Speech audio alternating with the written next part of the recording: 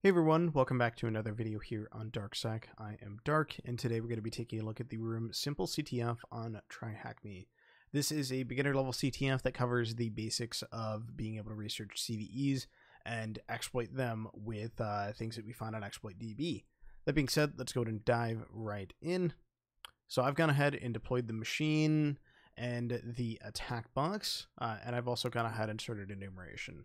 So deploy the machine and attempt the questions. It looks like our first question here is how many services are running under port 1000. In this case, I've gone ahead and already run nmap with the aggressive flag, and we can see that we have port 21 FTP open with anonymous access enabled. Then we have port 80 with HTTP, and then interestingly, we have SSH running on a really high port 2222, which is not the normal port for it, of course. How many services are running under port 1000? That is going to be 2. What is running on the higher port? I would assume that's SSH in this case. And then what CVE are you using the application? It looks like we need to dive in and do some further enumeration. Let's first go into this FTP since anonymous access is allowed. We can go ahead and do that over here with FTP 10. Let me scroll up to be able to see my IP. 10.10.29.122. And we're going to log in as anonymous. Let's see what we got. So it looks like we have a public directory, cdpub, that's owned by FTP, and we have a formitch.txt. We can go ahead and get star, and we'll grab for Mitch, type by to close out of FTP, and we can go ahead and take a look at that file. You're the worst dev I've ever seen. You set the same pass for the system user, and the password is weak. I cracked it in seconds. Gosh, what a mess. So it looks like we are seeing that the password for some sort of application is the same as this user Mitch's password, which is not good. You don't want to have your password reused between different applications. So we can keep that in mind. We know that we have a user likely named Mitch, and we know that we have a weak password at play. Definitely not something that you want to leave on an FTP share. Let's go ahead, and we saw that we had an application running on port 80. Let's go ahead and pull up Firefox and see what we've got. And in this case, we can see that there's an Apache 2 default page, which is interesting. This is indicative of an immature dev leaving this around. Let's see if there's anything on the robots.txt file that would indicate anything further. It looks like we have an open EMR, which I'm not entirely sure what that is. Let's go ahead and go back to our terminal.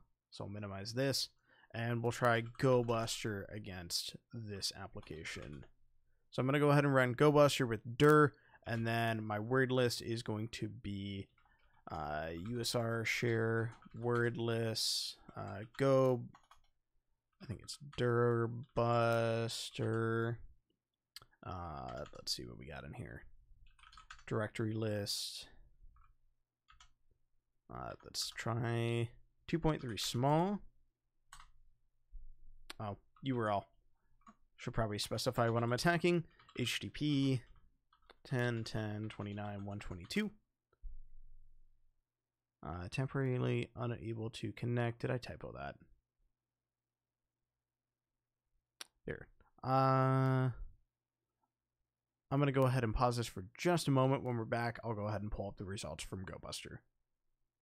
Okay, so as it turns out, I had the URL flag typed incorrectly. It's -u. And there we go. Right away, we can see that we get a directory called simple. So we pull back up Firefox and go to 10.10.29.122 simple. Let's see what we get. Now it looks like we have CMS made simple. Whenever you see a CMS, think that there's probably a vulnerability. CMSs are very, very common to see on ExploitDB just because a lot of these are whipped up and thrown onto GitHub without any security testing done. And as a result, people will research them on GitHub and get 0 days off of them and find CVEs just as part of CVE research. And it looks like we have our version down here as well. So we have CMS made simple version 228. Let's go ahead and go over to ExploitDB, and I'll just accept this. This is just Google freaking out. We'll pull up exploit DB. You can also do this with searchploit. I'm just showing it with exploit DB just because it's easier.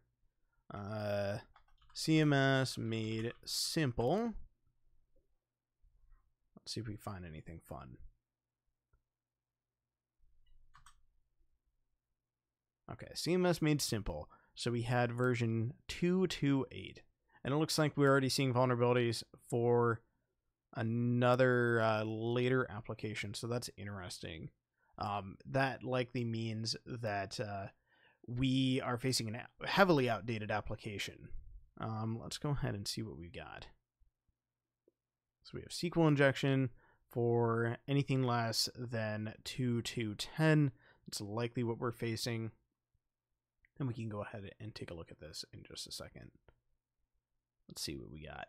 So CVE 2019-9053, that's likely something that we want to return to. It's not verified, so it might not work. This little check mark means that these exploits have been verified. You can scroll through this just a little bit more. It looks like we have 32 entries total, so we have quite a large attack surface or quite a large number of exploits that might work against this. I'll go ahead and pause this for just a moment. I'm going to grab the CVE that specifically we need. Double check my notes. We were correct with this one. So we can see that because the application is running at a lower version than 2.2.10, it's likely going to be the SQL injection that we are running against it. We need, for the question, the CVE number that is going to be CVE 2019-9053. We can go ahead and try that now. 2019-9053. There we go. What kind of vulnerability is the application? What kind of vulnerability is this? It's going to be SQLI, short for SQL injection, and it looks like we can get the password using this. So let's go ahead. We can grab this number. Actually, here, we'll just download it, make it easier. You can grab that number and use it in searchploit. In this specific case, I'm going to go ahead and just pull this down now because it'll save in the root home directory. And now we can go ahead and minimize that. So we'll close or clear that screen. Ls, we can see that we've got our 46635py. Try running that with, I'm going to guess it's Python 2. It looks like it is going to be Python 3. Please specify a URL target. It looks like we need to just specify the target that we are going to be running this against. So we'll give it just a moment.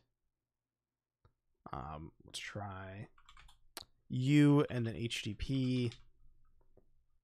Let's see, 10, 10, 29, I think 122. Let me double check that.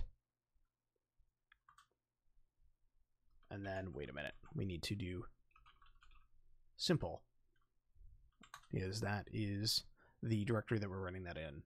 It looks like we are missing something here. Let me go ahead and pause this. I'll fix this real quick. All right, so after playing around with it just a little bit, I did find that this is running in Python 2. However, we're missing some modules. If you're running this on the free attack box, you might have trouble getting this installed. I do recommend doing this on your own Kali Linux box in this specific case. The reason being that the free attack box does not have internet access, and you will need that to install these modules. So I'm doing that. The first thing that I had to do was run python 2-m pip install requests. I've gone ahead and already done that. Running this again, it looks like we're missing a module called term color. So we can run that right now.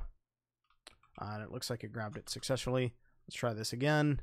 And it looks like the exploit is running. So we'll go ahead and let this keep going. It should find our username and then some additional information. And I'll go ahead and let this continue running. This shouldn't take too long.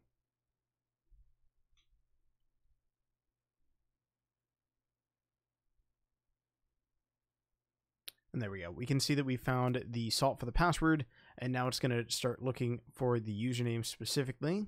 And there we go. We can see that it found Mitch. So sure enough, we did see that that username was repeated from elsewhere in the system, that we found it specifically within that the note in FTP. Looks like we have admin at. I would assume that we're looking for the administrator email, or at least the email for that user. So admin at admin, and I'm guessing that's .com. Very creative email. There we go. So now we're looking finally for the password hash itself. So since we have the salt and then we'll have the password hash, we should be able to chuck that into Hashcat and start cracking away at it. And since we did see that there was a note in the system that the password cracked very quickly, we should be able to get that pretty quickly on our end, even with the attack box having somewhat limited resources for cracking. While that's running, I'm going to go ahead and pull up a new tab so that we can go ahead and start our Hashcat command. That's going to be Hashcat, capital O, -A0, and then we want -M10 because we're going to be running this specifically against an MD5 hash in this case. So we'll give it just a second here, and it looks like, sure enough, we did find the password. Now, for this specific mode that we're running Hashcat in, we do need to grab the password, and then we'll put a colon, and then the password hash. So we can grab that right here. Copy that in, and then we can start cracking away. And you can see one of the after effects of term color here. Sometimes running Python will change the color of your terminal permanently. I can't remember if this was green before. Sometimes that happens. So we'll go ahead and let this run. I will pause the recording. Once we're back, I will go ahead and have the results back up.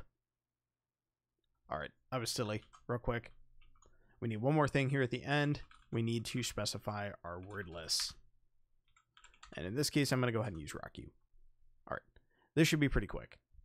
So it's going to go ahead and build a dictionary. Before that, it was going to try to brute force it. And even though brute forcing would be pretty quick on this, we still want to go ahead and make it as fast as possible.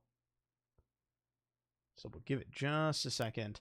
We're going to try that. Looks like... Did it work? Nope, it exhausted it. So we might need to flip the mode around. So we'll go ahead and try the other format for this, which is going to be a mode of 20, where we have the password hash. There, we'll go ahead and just type a new one. The password salt at the front rather than at the end of the password. So we can go ahead and do that with -O or capital O -A 0-M 20, and then we're going to go ahead and flip that around. So we can grab that over here. Again, we'll just try the same format for the actual password to see if Hashcat likes it this way. Sometimes this can just be a game of playing around in Hashcat until we see something come back out. And we know that specifically that by the note on the system that this is likely the correct way to go. And, well, the task itself is asking for the password. So we can go USR share wordless RockU. And there we go. This should be pretty quick. We'll give it just a moment. And we should have the password here in just a second. RockU's not very long compared to some other word lists. It is fairly long overall. Just, I guess, for sheer word count. There we go. Now we can see that this successfully crashed. And it looks like it is going to be lovers 1, maybe. Oh, 1, 2, 3, 4, 5, 6, maybe. Am I looking at the wrong one?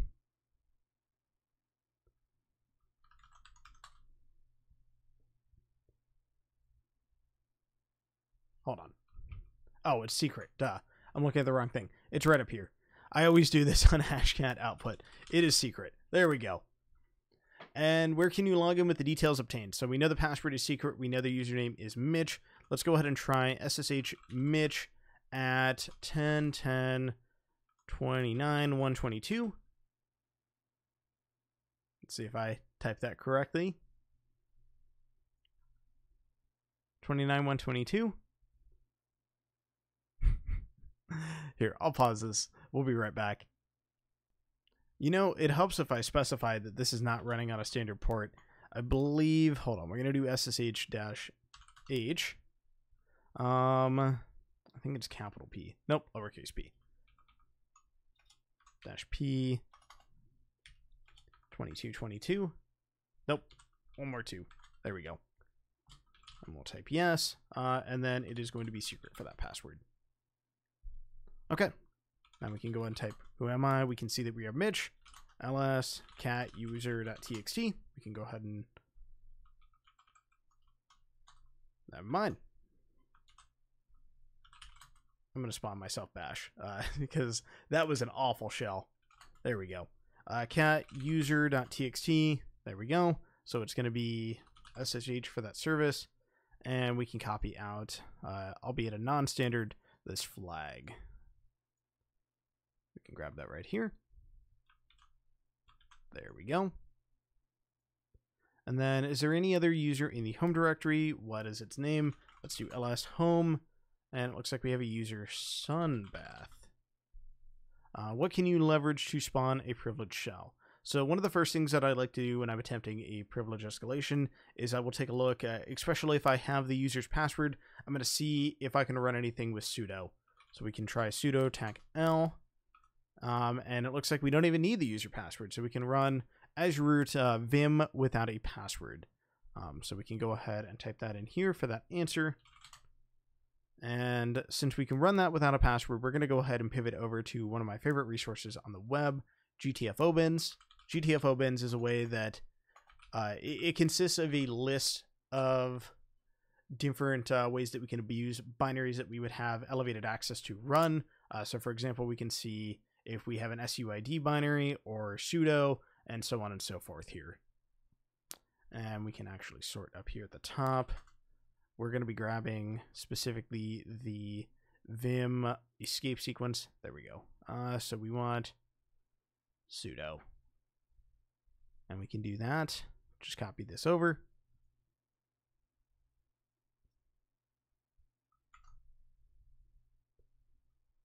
I don't know what that was. Hold on. Let's grab this over here and then paste it in.